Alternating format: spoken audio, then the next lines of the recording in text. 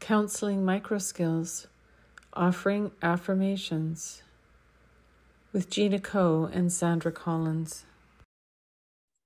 So Sandra, in an earlier session, conversation, we were talking about allyship and your desire and your moving forward towards becoming, a great ally. Providing transparency, overviewing, Is that something you want to continue to talk about today?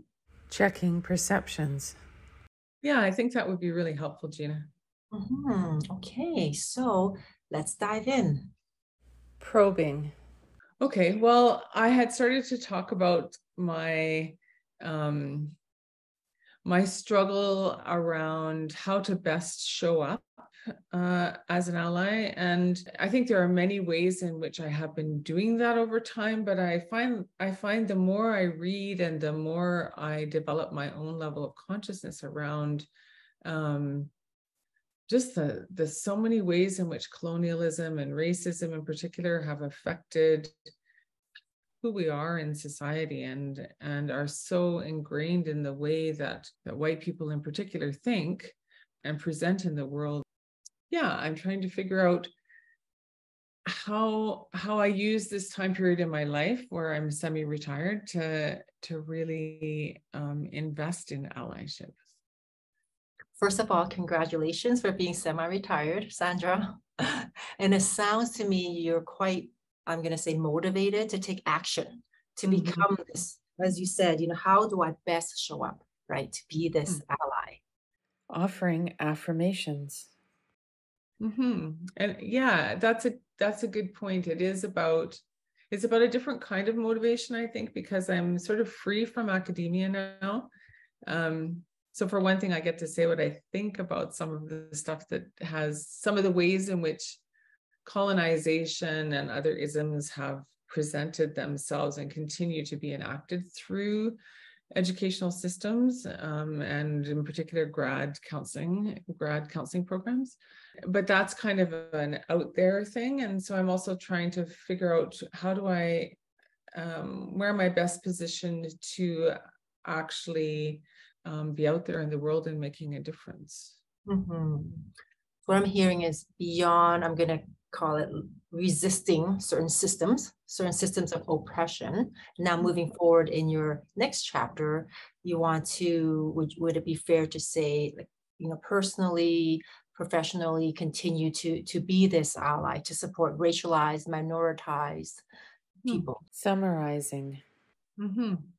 Yeah, and I think I see opportunities sort of the opportunities are always there in my day-to-day life, to be attentive and to name things and identify when I see the subtle forms of racism that play out in day-to-day life. And I think over time I've become better at, I know I miss some, but I become better at not missing them, and taking the opportunity to invite people into having conversations about them.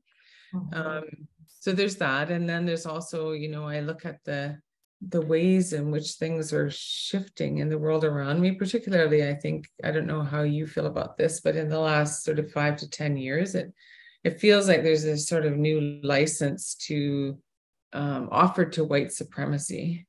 And at the same time, I'm really encouraged by all of the initiatives to bring BIPOC voices into counseling psychology and into conversations generally, and the changes in the media and a lot of those kinds of things. So yeah, so I'm trying to figure out where I fit in this new chapter into all of that.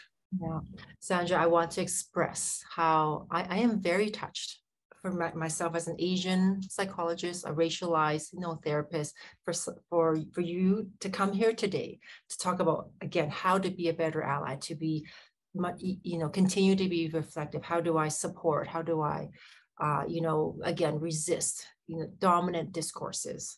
Self-disclosing.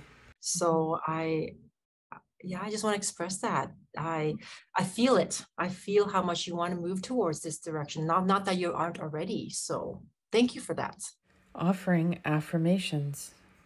Yeah, and I mean, it's mutual because I learn so much from you. It gives me an opportunity to bounce ideas off and to have these kind of conversations that is different than having conversations with my spouse who's also white. And although we do have those conversations all of the time. So yeah. And I hear it's even in your personal life, you still have these conversations, right? It shows how important this is for you. Offering affirmations. And Sandra, I also want to disclose in our sessions together, I have not felt Sandra is relying heavily on me to educate, to point out. Self-disclosing. In fact, you do your own work. And then you would bring it forth in our sessions, and we discuss and we process and we dismantle, we untangle, right? So again, I see how highly motivated you are to I'm going to use the word becoming, right? This even more impactful ally. Offering affirmations. Yeah, and being a therapist myself, that's a really important part, right? And that's part of what I feel at this point in my life. Like I thought I would retire and I would be done, but I realized that It'll be a great loss, Sandra. and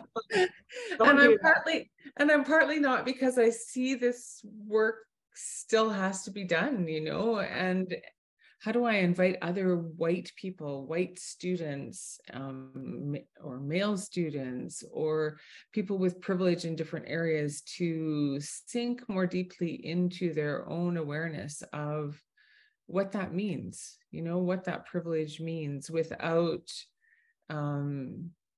tipping over into pulling on the kinds of defenses that I often see. And so, yeah, that's what I'm thinking about these days.